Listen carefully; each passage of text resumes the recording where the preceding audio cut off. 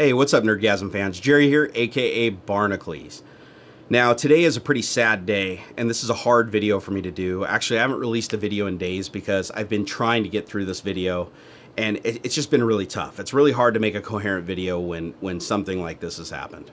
So let's go ahead and jump right into it. So, July 17th, 2014, a massive layoff occurred at Microsoft. And after 15 years as a software developer and test in the Windows division, I was on that list. So Thursday morning, I reported to a meeting that I had no idea was even coming down. I had all my projects were 100% going approved. There was no indication this was happening. But I walk into a room, 150 other of my peers in there. I see people in there that I consider mentors. I see people in there that I know personally have completely saved the Windows project, countless times, and we're all wondering why we're there. And so, upper management gets up and talks to us, and you could tell they were even broken up about it. Like, literally, this was a complete surprise to everybody. This is like Microsoft's best kept secret ever. And they stand up and say that Microsoft is going in a new direction and that our roles are no longer necessary, so they've been eliminated. And after that, they pretty much told us, they handed it over to HR, and then HR told us we could pick up our severance packages. They talked a little bit about them and pretty much told us our card key access would be revoked on Sunday, which is today actually, and they told us to clear out our offices. Now, I don't know what this new direction is Microsoft's taking, but it scares the hell out of me personally. And, I'm definitely scared for the people that remained and stayed behind, because I don't know how they're going to be able to keep things going with this massive loss. It doesn't compute to me. That's my personal feeling here. But I'll be honest, the biggest fear that I had when I heard them say, you're no longer necessary and your role's been removed, is I've had an insurance package with Microsoft that has been phenomenal. A lot of you guys may not know if you don't follow my videos. I have a 4-year-old son. His name's Xander, and he actually has PDD-NOS, which is a form of autism spectrum. And when he was born, he was born at 2 pounds, 11 weeks premature, and he had to be in the NICU for, a very, very high intense NICU for 3.5 months. And he needed a lot of experimental procedures, everything. His life wouldn't have been possible without Microsoft. First and foremost, I would like to thank Microsoft for providing that level of insurance that allowed me to have the happy, healthy son that I have today. But of course, the instant fear that came to my mind is my son still needs a lot of therapy.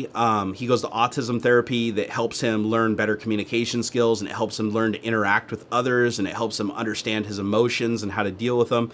And that therapy is very, very expensive, and it's not covered by a lot of insurances. And Microsoft is one of the few that does. So now I have to figure out how to provide that to him, without having Microsoft in my life. And that's frankly very, very scary to me.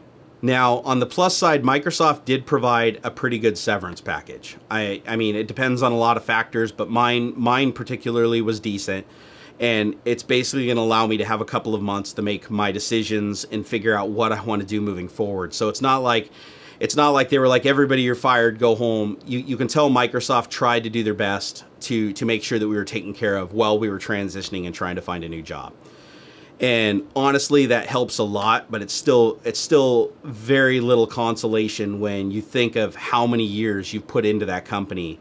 And it's one thing if you're a bad performer. If you're a bad performer and you're not doing much for the company, that's one thing. But I had a unique set of skills that I've honed over the years. I know a lot of the systems, a lot of the infrastructure. It's like I've made myself a place. I've made myself a permanent fixture in Microsoft, and somehow some algorithm just put me on a list, and that was the end of it. Nobody went and looked at my track record. Nobody went and looked at my performance. Nobody figured out that, wait a second, this guy could be an asset elsewhere in the company. We should move him.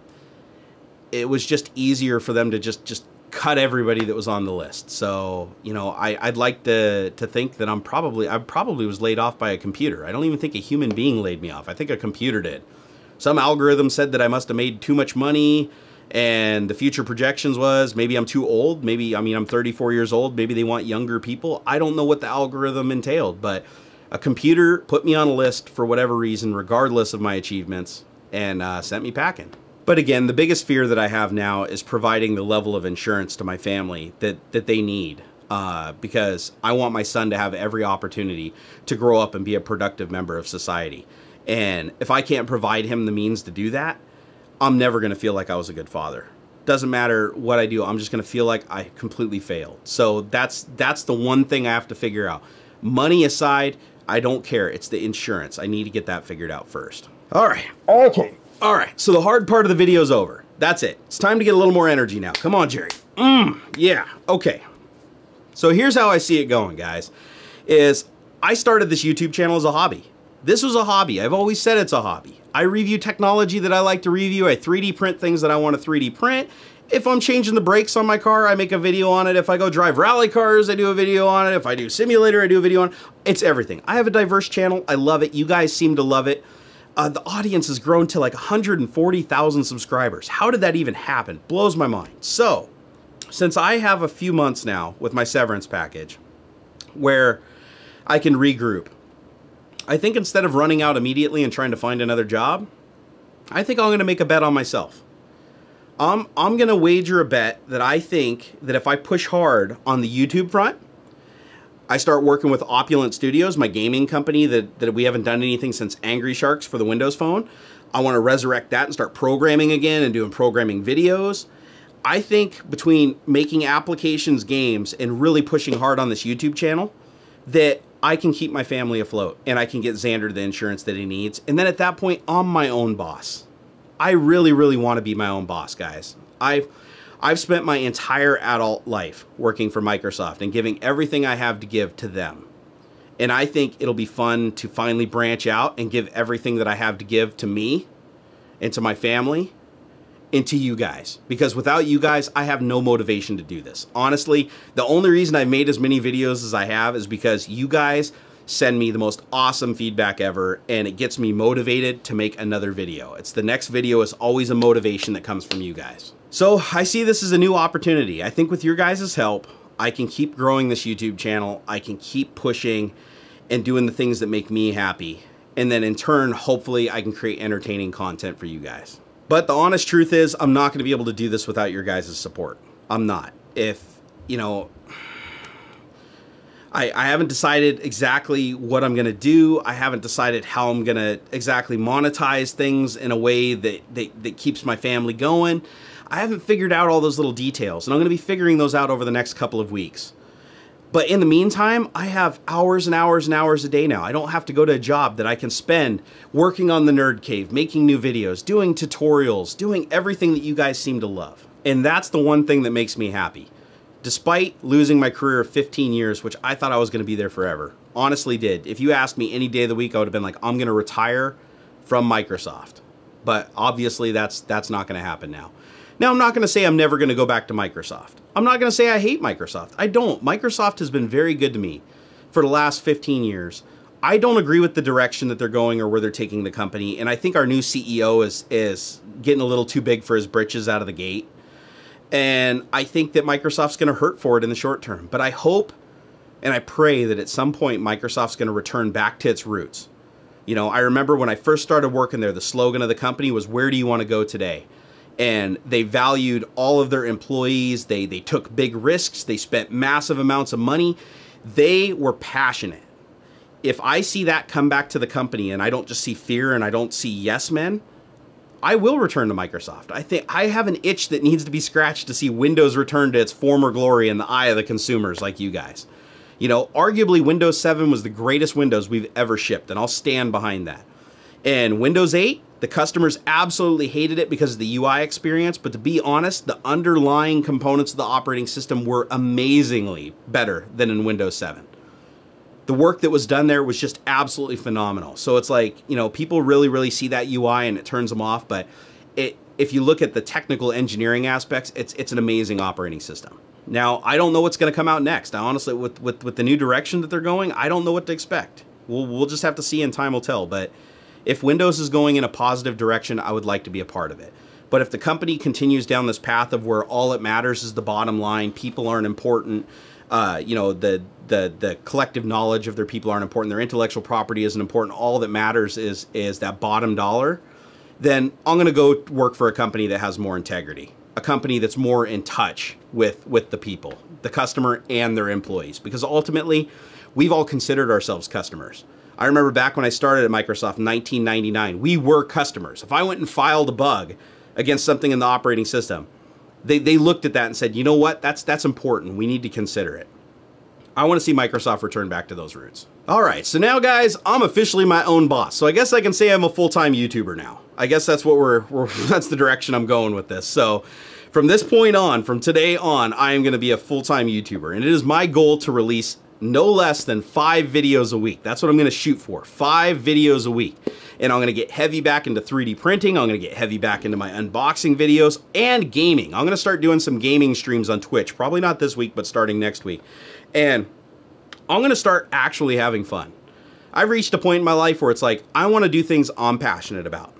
I'm passionate about software development. That's why Microsoft was such a good fit for me. But now I'm free to develop for any platform I want. Used to be I could only develop for Windows, and I could only develop for Windows Phone. Now I can develop for Android and iOS and anything I want.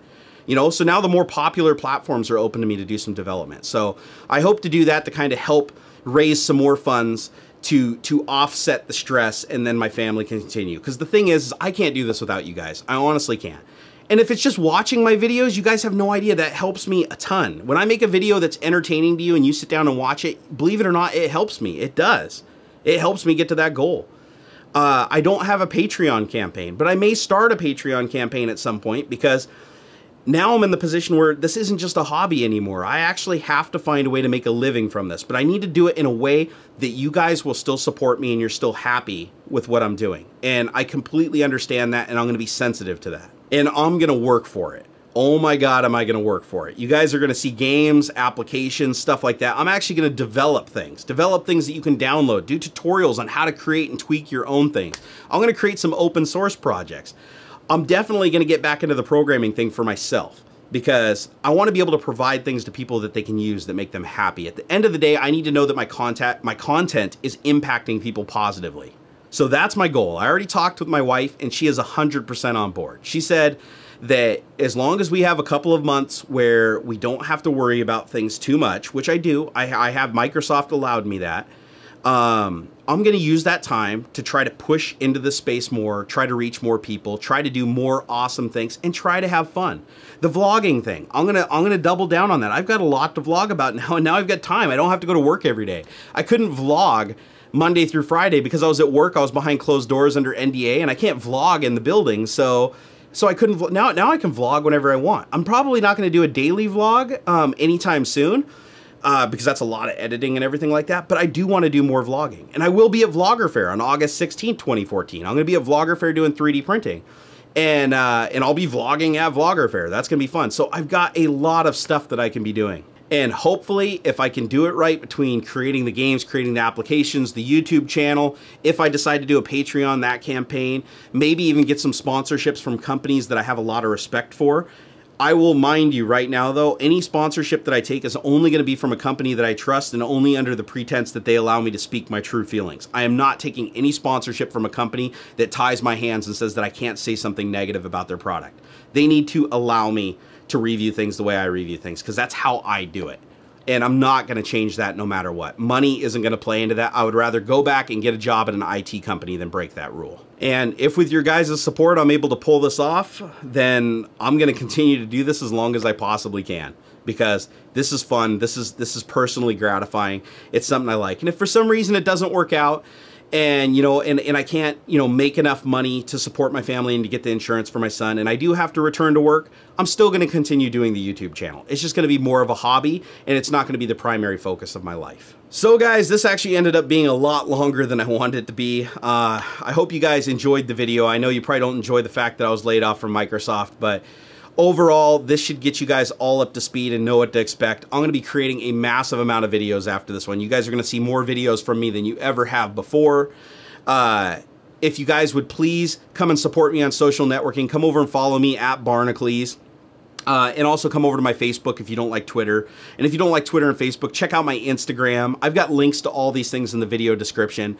When you guys come and follow me on those things, it helps support me. It does. And support is more than money, guys. It's absolutely more than money. Yes, I need money for insurance. I need money to feed my family. I need money to pay for my house. I need things that I'm not going to have in a few months. So money is important now, which it wasn't before. But at the same time, the motivation that gets me to do this isn't just purely monetization. It doesn't, that doesn't do it for me 100%. Knowing people enjoy my content and having people give me constructive feedback that helps me hone that content moving forward, that's just as important. It's every bit as important, guys. So whether you support me through donation, whether you support me through Patreon, if and when I do it, whether you support me just by watching my videos, whether you support me just by sending me an email and saying, hey Jerry, you're doing a good job, keep it up. All of those things are equal in my mind. All right, guys. Well, I'm getting a little choked up now. This is a hard video for me to make, guys, and I'm really my biggest worry is my family, because my family comes first, and I have to provide for them, and not providing for them is it's a hard thing to think about. So, I hate this. All right, I'm composed. Honest to God, I mean, dude, it's just emotions. If you've ever worked somewhere for 15 years and you thought that you were doing an amazing job and you just get let go, it's a hard thing to deal with. And knowing that you have a child that needs so much stuff and you got to help them, I mean, that's rough too. But in a nutshell, you guys, I don't want handouts. I don't want you to just do stuff for me. If you enjoy my content, help me. And if you don't enjoy my content, you tell me what I need to do to make it worth your while to help. And obviously I can't please everybody. That's one thing I learned a long time ago on YouTube, is it's like, you know, the majority rules. If one person doesn't like my videos, I can't change my whole direction for you. And I hold nothing against you if you feel it necessary to unsubscribe or go away. I will never hold that against you, ever. But you guys, there's everything that you do, from every comment that you give me, everything you support me, even the people that have just tweeted me coffees, which I still laugh, the whole tweet a coffee thing. I mean, little gestures like that, I mean, it's really heartwarming to know that there's people out there that actually enjoy my content enough to actually help me even just a little bit. And for that, I appreciate everything you guys are doing. But for the rest of you guys, if you can't help, I completely understand. I completely understand. And all of my content that I create, even if I create a Patreon campaign, every bit of content that I create, you're going to see end up on YouTube. It is. It's going to show up on YouTube for everybody, because I create the content for everybody. I want the content to be for everybody. And to be honest, a lot of the stuff is my legacy. You know, it's like when my son grows up, I want him to go back and watch these videos. Even the ones that have vulgar language in them and everything. I want my son to go back and see that his old man was a fun guy. All right, well, this video is amazingly long, so I'm going to go ahead and wrap it up, guys. Thank you for all of the support that you guys have given me. You know, it's weird that my hobby now has officially turned into my new career, but hopefully that works out for all of us and it makes all of our lives a little bit better. So keep an eye out for the videos, man. Hit that subscribe button. If this is the first video you've watched of me, oh my God, please do not judge me by this video. Go watch my other videos. I'm a much happier person to this, and I'm going to be a much happier person after I publish this video, because this video allows me to just release. It allows me to let go. It's done. It's real. I no longer work at Microsoft. I am a free agent. I'm going to go, you know, determine my own destiny. And you guys are going to help me do it. All right. Until next time, guys.